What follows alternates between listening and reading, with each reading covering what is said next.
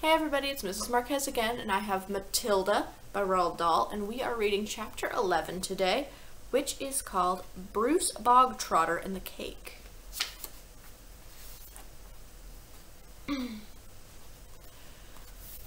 How can she get away with it? Lavender said to Matilda. Surely the children go home and tell their mothers and fathers. I know my father would raise a terrific stink if I told the headmistress he grabbed me by the hair and slung me over the playground fence.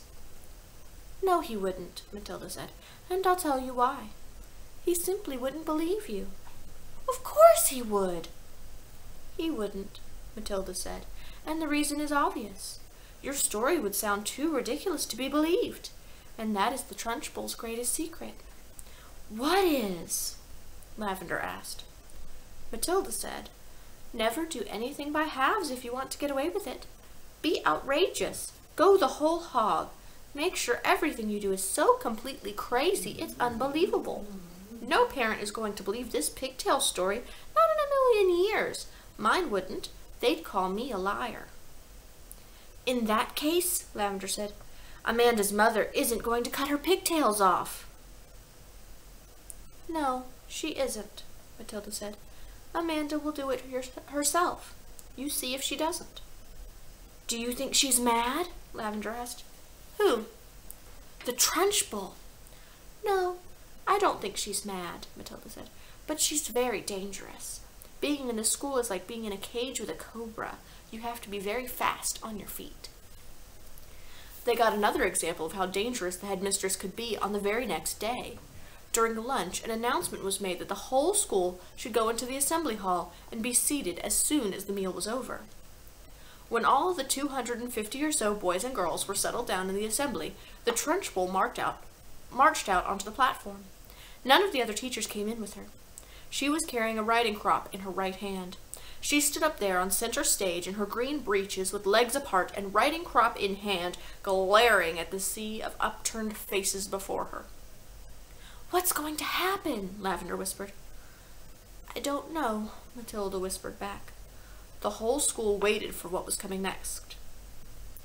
Bruce Bogtrotter, the Trunchbull barked suddenly. Where is Bruce Bogtrotter? A hand shot up among the seated children. Come up here, the Trunchbull shouted, and look smart about it. An 11-year-old boy, who was decidedly large and round, stood up and waddled briskly forward. He climbed up onto the platform. Stand over there, the Trunchbull ordered, pointing. The boy stood to one side. He looked nervous. He knew very well he wasn't up there to be presented with a prize. He was watching the headmistress with an exceedingly wary eye, and he kept edging farther and farther away from her with little shuffles of his feet, rather as a rat might edge away from a terrier that is watching it from across the room. In fairness, I wouldn't want to be anywhere close to her either, not in that mood.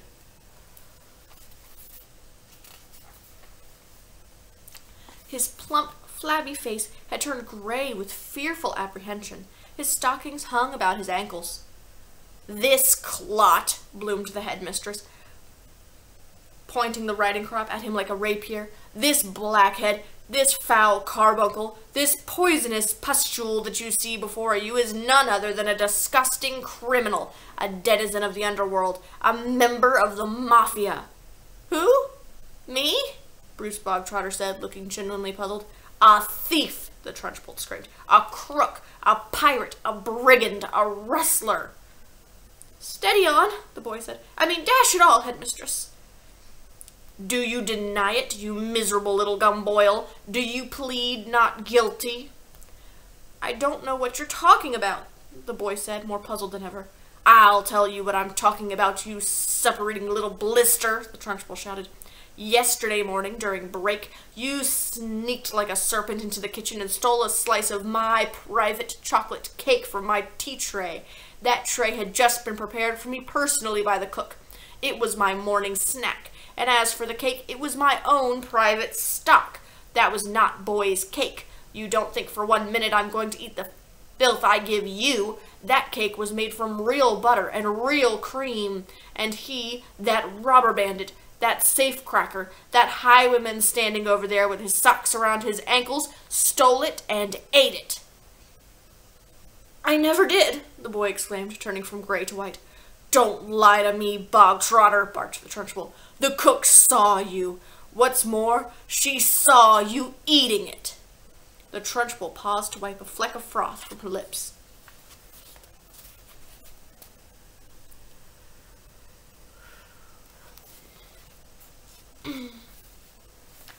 When she spoke again, her voice was suddenly softer, quieter, more friendly, and she leaned towards the boy, smiling. You like my special chocolate cake, don't you, Bog-Trotter? It's rich and delicious, isn't it, Bog-Trotter?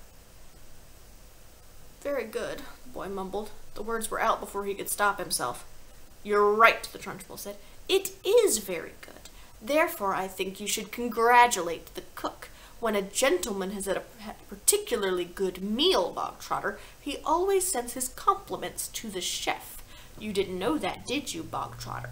But those who inhabit the criminal underworld are not noted for their good manners. The boy remained silent.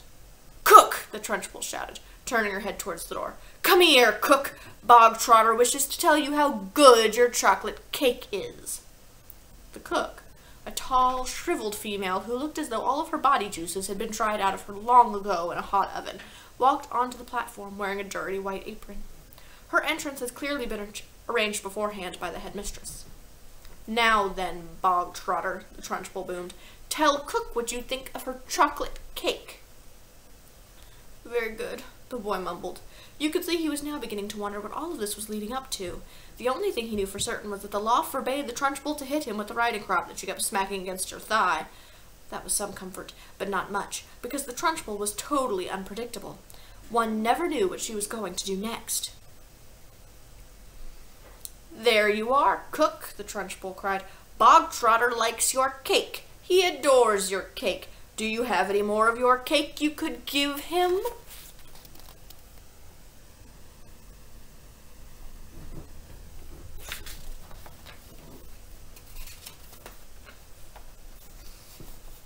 I do indeed, the cook said. She seemed to have learned her lines by heart. Then go and get it, and bring a knife to cut it with. The cook disappeared.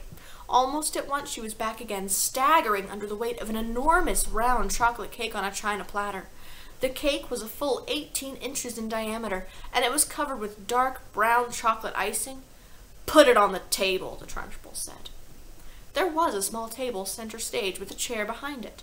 The cook placed the cake carefully on the table. Sit down, Bog-Trotter, the Trunchbull said. Sit there. The boy moved cautiously to the table and sat down. He stared at the gigantic cake. There you are, Bog-Trotter, the Trunchbull said, and once again her soft became soft, persuasive, even gentle. It's all for you. Every bit of it. As you enjoyed that slice you had yesterday so much, I ordered cook to bake you an extra large one, all for yourself. Well, thank you, the boy said, totally bemused. Thank cook, not me, the Trunchbull said. Thank you, cook, the boy said. The cook stood there like a shriveled bootlace, tight-lipped, implacable, disapproving. She looked as though her mouth was full of lemon juice. Come on, then, the Trunchbull said. Why don't you cut yourself a nice thick slice and try it? What? Now? The boy said, cautious. He knew there was a catch in this somewhere, but he wasn't sure where. Can't I take it home instead? That would be impolite, the Trunchbull said with a crafty grin. You must show Cookie here how grateful you are for all the trouble she's taken. The boy didn't move. Go on. Get on with it, the Trunchbull said. Cut a slice and taste it. We haven't got all day. And there's cook with the massive cake. The boy picked up the knife and was about to cut into the cake when he stopped. He stared at the cake, then he looked up at the Trunchbull, then at the tall, stringy cook with her lemon-juice mouth. All the children in the hall were watching tensely. waiting for something to happen. They felt certain it must. The Trunchbull was not a person who would just give someone a whole chocolate cake to eat just out of kindness. Many were guessing that it would be filled with pepper, or castor oil, or some other foul-tasting substance that would make the boy violently sick. It might even be arsenic, and he would be dead in 10 seconds flat. Or perhaps it would be a booby-trapped cake, and the whole thing would blow up the moment it was cut, taking Bruce Bogtrotter with it. No one in the school put it past the Trunchbull to do any of these things. I don't want to eat it, the boy said. Taste it, you little brat, the Trunchbull said. You're insulting the cook. Very gingerly, the boy began to cut a thin slice of the vast cake. Then he levered the slice out. Then he put the knife down and took the sticky thing in his fingers and started very slowly to eat it. It's good, isn't it? The Trunchbull asked. Very good, the boy said, chewing and swallowing. He finished the slice. Have another, the Trunchbull said. That's enough, thank you, the boy murmured. I said have another, the Trunchbull said, and now there was an altogether sharper edge to her voice. Eat another slice. Do as you're told. I don't want another slice, the boy said. Suddenly the Trunchbull exploded. Eat, she shouted, banging her thigh with the riding crop.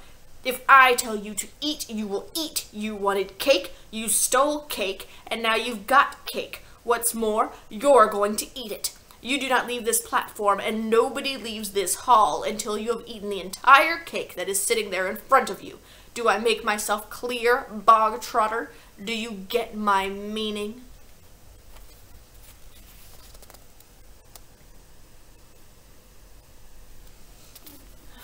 Poor kid.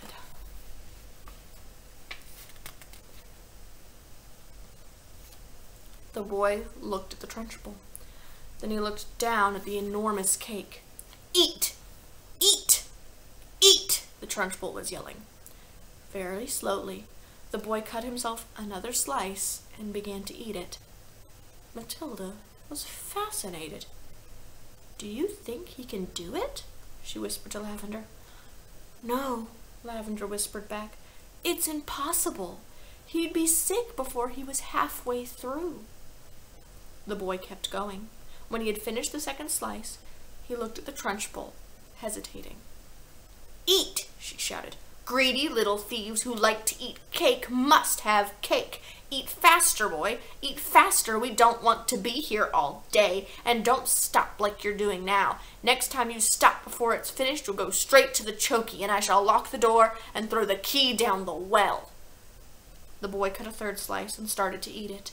He finished this one quicker, and then the other two, and when that was done, he immediately picked up the knife and cut the next slice. In some peculiar way, he seemed to be getting into his stride. Matilda watched closely, saw no signs of distress in the boy yet. If anything, he seemed to be gathering confidence as he went along. He's doing well, she whispered to Lavender. He'll be sick soon, Lavender whispered back. It's going to be horrid. When Bruce Bogtrotter had eaten his way through half of the enormous cake, he paused for just a couple of seconds and took several deep breaths. The Trunchbull stood with hands on hips, glaring at him. Get on with it, she shouted. Eat it up! Suddenly the boy let out a gigantic belch which rolled around the assembly hall like thunder. Many of the audience began to giggle. Silence! Shouted the Trunchbull. The boy cut himself another thick slice and started eating it fast. There were still no signs of flagging or giving up. He certainly did not look as though he were about to stop and cry out, I can't eat any more, I'm going to be sick. He was still in there running. And now a subtle shift was coming over the 250 watching children in the audience.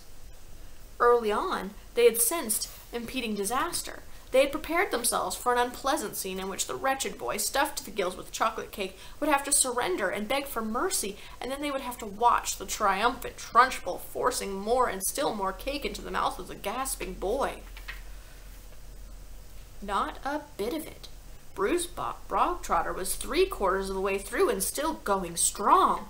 One sensed he was almost beginning to enjoy himself. He had a mountain to climb, and he was jolly well going to reach the top or die in the attempt. What is more, he had now become very conscious of his audience, and of how they were all silently rooting for him. This was nothing less than a battle between him and the mighty Trunchbull.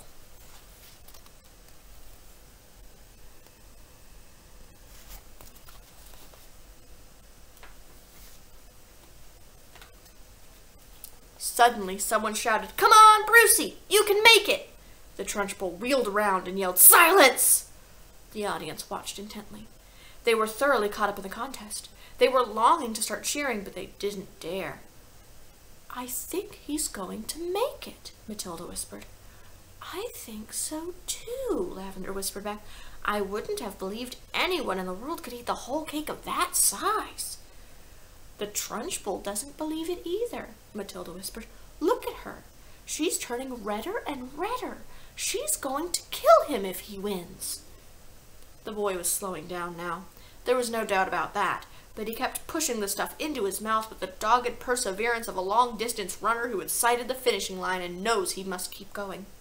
At the very last mouthful disappeared, a tremendous cheer rose up from the audience, and children were leaping onto their chairs and yelling and clapping and shouting, "Well done, Brucey! Good for you, Brucey! You've won a gold medal, Brucey!"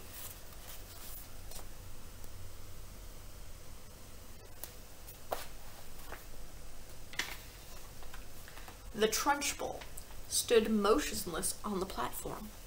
Her great horsey face had turned the color of molten lava, and her eyes glittered with fury. She glared at Bruce Bogtrotter, who was sitting on his chair like some huge overstuffed grub, replete, comatose, unable to move or speak. A fine sweat was beading his forehead, but there was a grin of triumph on his face. Suddenly, the Trunchbull lunged forward and grabbed the large empty china platter on which the cake had rested. She raised it high in the air and brought it down with a crash right on top of the wretched Bruce Bogtrotter's head, and pieces flew all over the platform. The boy was by now so full of cake he was like a sack full of wet cement, and you couldn't have hurt him with a sledgehammer. He simply shook his head a few times and went on grinning. "Go to blazes!" screamed the Trunchbull, and she marched off the platform, followed closely by the cook.